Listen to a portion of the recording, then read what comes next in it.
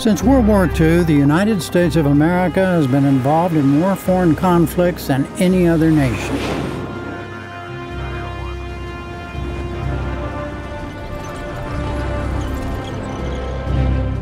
Presidents of both political parties have told us that the United States must umpire the world's conflicts, and that if the U.S. does not do this job, the world will not be safe.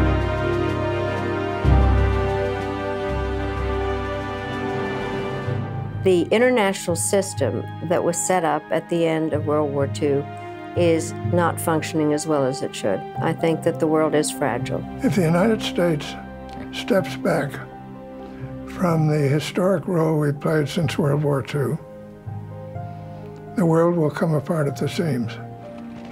Yet the costs of leadership are high. In a world of rich nations, why does the U.S. have to shoulder this burden, mostly alone? We've made it very difficult for other countries to play a role because they don't see the need to. They know that we'll do it. American allies are very, very adept at telling the Americans arguments as to why the Americans must do this project. If you don't do it, no one will do this project, and the world will end. Why are we acting as the world's policemen? And I think the American public really would like to have an answer to that question. In this hour, we will examine the history and the future of America's military commitments abroad.